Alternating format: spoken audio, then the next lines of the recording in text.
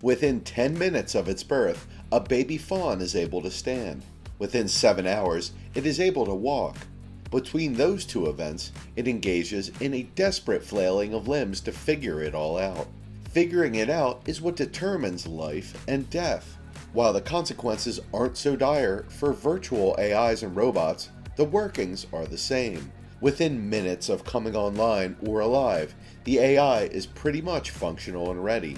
Whatever it needs from that point is adapted to and learned. When people think of artificial intelligence, the major image that pops up in their heads is that of a robot gliding around and giving mechanical replies. There are many forms of AI, but humanoid robots are one of the most popular forms. They have been depicted in several Hollywood movies, and if you are a fan of science fiction, you might have come across a few humanoids. One of the earliest forms of humanoids was created in 1495 by Leonardo Da Vinci. It was an armor suit, and it could perform a lot of human functions such as sitting, standing, and walking.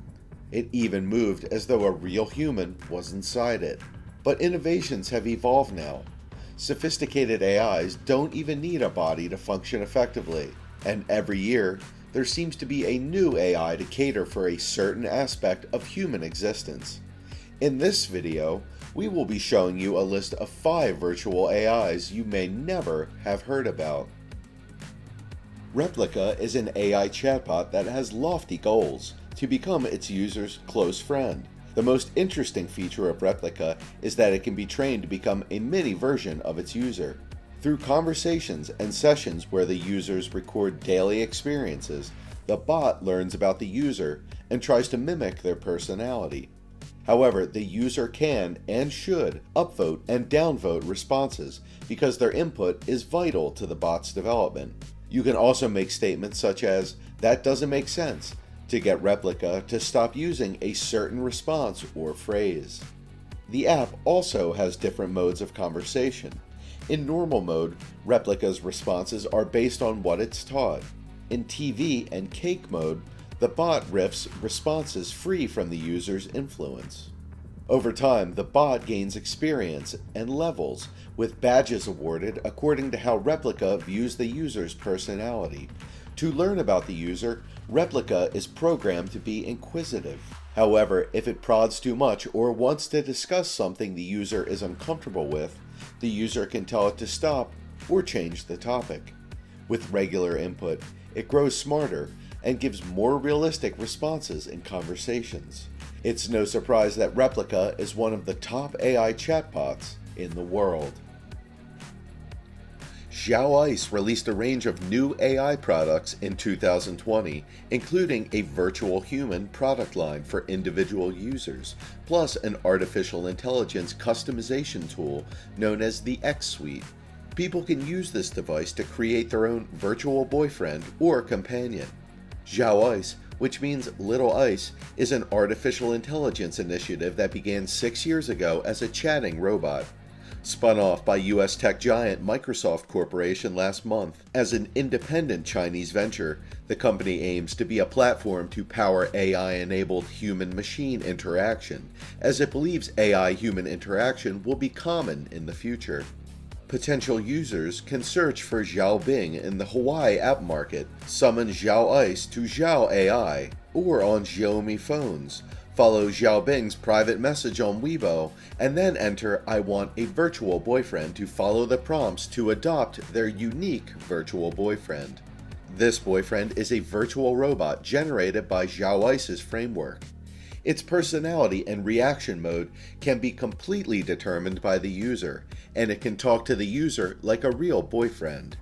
Xiaoice says the biggest difference between the virtual boyfriend and other AI is that it is a session-oriented artificial intelligence framework, in which all parts of the technology work together to serve full interaction instead of focusing only on partial optimization. For example, in terms of the core dialogue engine, the framework will perform autonomous learning based on the content given by the user and organize the language like a real human, rather than simply responding to the user mechanically. This involves an active learning technology introduced by the team for the Xiaoice framework. When it finds that its knowledge is not enough, it will actively use search engines to grab more content from the entire network to supplement its knowledge. This process only takes a few minutes or seconds. Talk about a caring, attentive boyfriend. The Anima app is like Replica, but you're able to set your chatbot's personality at the start, helping customize the AI to your needs and wants.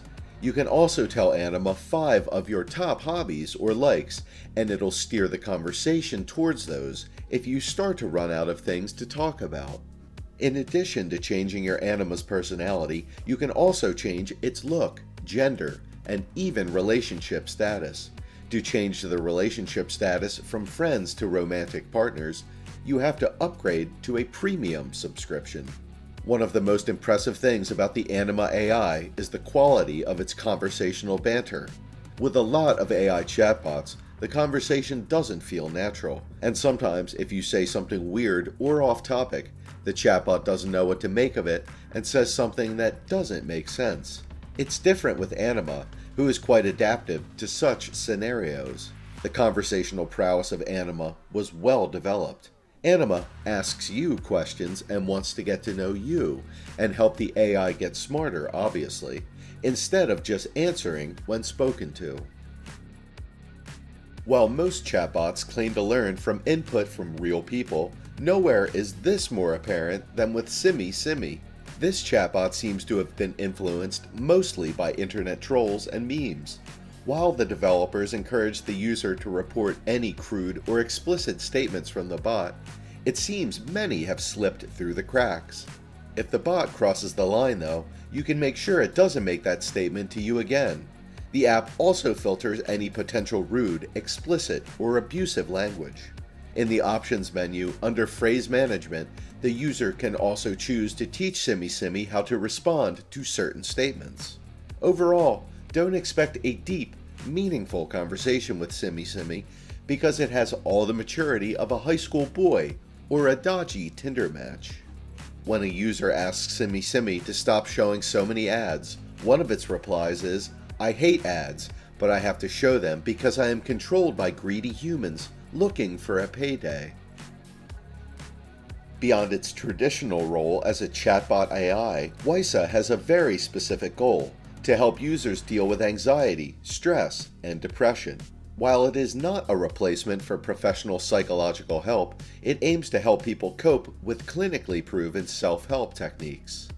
There are other AI bots and apps that help patients deal with their health, but Weissa is slightly different. Firstly, users can write their own responses most times, rather than being forced to choose pre-written answers.